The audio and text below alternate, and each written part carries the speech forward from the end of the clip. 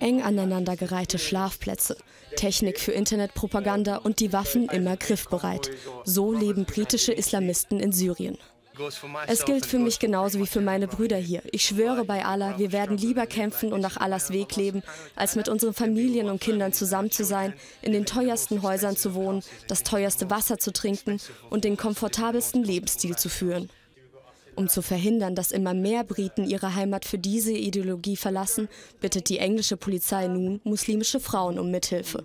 Sie sollen ihre Familienmitglieder von einer Ausreise abhalten. In muslimischen Familien sind Frauen sehr hoch angesehen und respektiert. Und ich glaube, das wäre die beste Gelegenheit für so ein Gespräch. Amani Digayes zweifelt am Sinn dieses Aufrufs.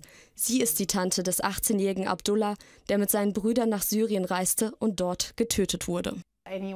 Jeder, der mit jemandem verwandt ist, der nach Syrien gehen möchte, besonders Mütter und Schwestern, sind wahrscheinlich nicht glücklich darüber. Häufig, wie es bei Abdullah und Jafar der Fall war, laufen die Menschen deswegen einfach weg, ohne jemandem davon zu erzählen. Rund 11.000 ausländische Islamisten kämpfen in Syrien. Zwar sind davon nur 18% Europäer, doch die Zahlen steigen kontinuierlich an. Auch aus Deutschland sind schon mehr als 300 in das Bürgerkriegsland gereist, darunter auch Minderjährige. Ein extremes Beispiel sind die 15- und 16-jährigen Sabina S. und Samra K. aus Wien. Sie sollen nun in Syrien kämpfen. Neue Fotos im Internet zeigen sie verschleiert. Doch auf was sich die jungen Menschen in Syrien wirklich einlassen, ist ihnen laut Experten nicht klar.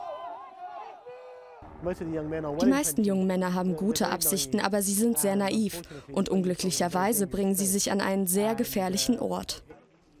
Die meisten europäischen Dschihadisten kommen aus Frankreich. Die dortige Politik plant konkrete Maßnahmen. Minderjährige, die ihren Eltern auffallen, werden in das Informationssystem der Schengen-Zone aufgenommen. So können alle Länder der EU ihre Ausreise verhindern. Ob Gespräche oder Verbote, bis jetzt weiß keiner, ob es hilft. Nur eins scheint sicher, irgendwas muss getan werden.